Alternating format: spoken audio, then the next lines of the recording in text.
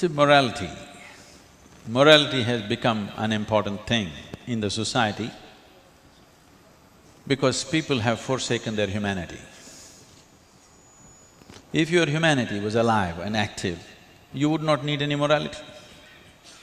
People have put their humanity to sleep and trying to behave like human beings with morality, and it's not working.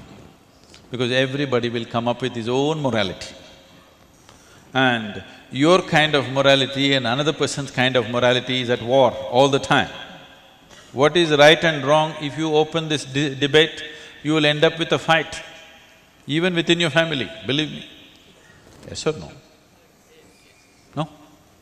If you start a debate as to what is right and what is wrong, whether it's in the world or in your neighborhood or within the family, fight is inevitable because no two people can agree on what is right and wrong.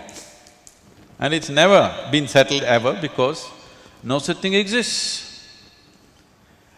Instead of trying to be right, why don't people try to be sensible? We need some sense in the planet. These righteous people are always a trouble. Once you have a strong set of morals, you will see nobody in the world is all right. If nobody in the world is okay, you have a psychological problem. The first sign of psychological imbalance is you start thinking nobody is okay. So morality is just that, it's a first step towards insanity. You just have to stretch it. If you stretch it, you will go there. Maybe you won't stretch it that far, you're willing to bend it, so you manage. These are substitutes for humanity. Why is it our education systems, our social mechanisms, we are not doing enough to stir up humanity in a human being.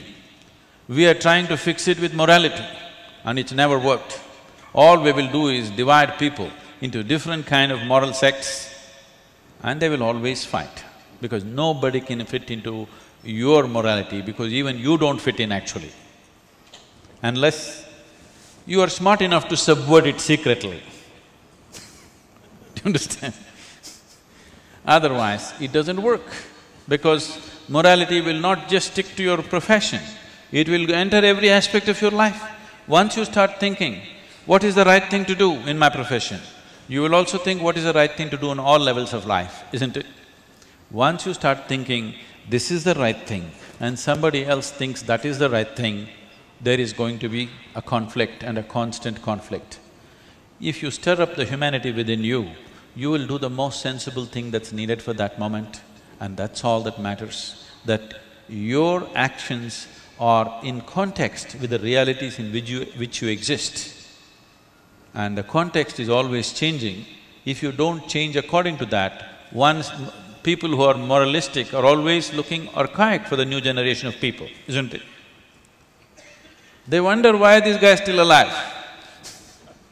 Yes, if you're very moralistic, even your children will wonder, why are you still alive?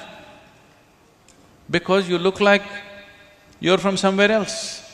So what is the most sensible thing to do? What brings well-being to you and everybody around you? This is all one needs to look at constantly. Is there some way to fix it? There is no way to fix it. We have to be alive to it. We have to be alive to it every moment.